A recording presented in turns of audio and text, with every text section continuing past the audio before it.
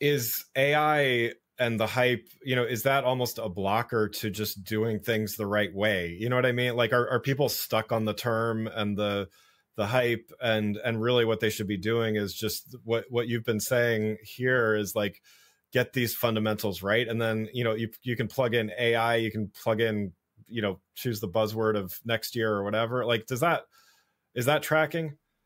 Yes and no, right? I think that AI is going to allow us to kind of what I mentioned, like the efficiency, it's going to help us solve some of these problems faster. And that's sometimes why we don't solve them, is they feel so daunting that we're like, like, how do I deal with that? Right. So this kind of starts to give you a little bit of an out to figure out some of your problems.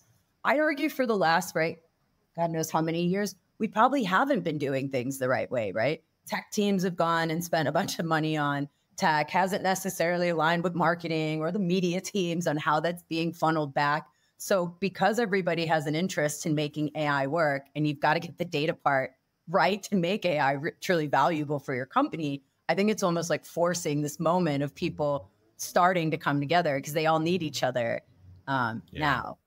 I would also say too, right? I think more of those engagement practitioners are probably focused on some of the basics that you and I spoke about. I think kind of some of those brand marketers have gotten out there and tried to experiment with different things of like, what do people like? Oh, here, generate your, Colgate, generate your smile. Burger King says, come generate your Whopper using AI. So what I also really like is kind of being inspired by other functions that are diving into it. And maybe they're not diving into it with the most sophisticated models of data or anything, but at least they're starting to test with like what consumers want to engage with and have fun with from that standpoint.